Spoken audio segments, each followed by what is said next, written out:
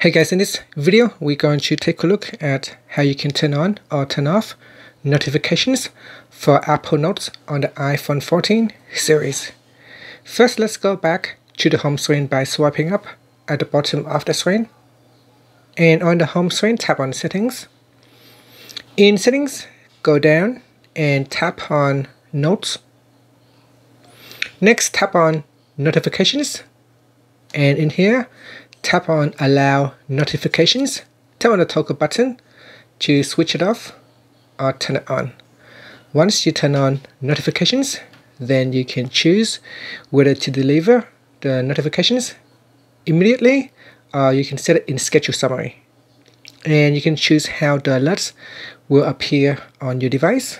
And you can choose the sound, batches, and banner style for your note notifications.